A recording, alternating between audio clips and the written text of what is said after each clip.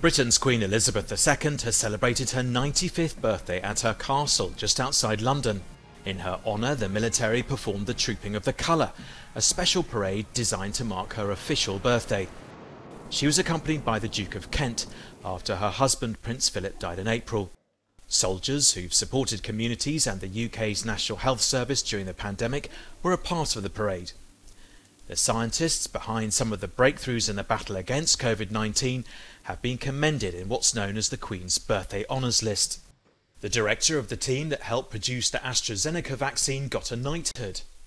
Perhaps even more important are the people who took part in the clinical trials, who actually made this possible and have brought this vaccine that's now being delivered all around the world.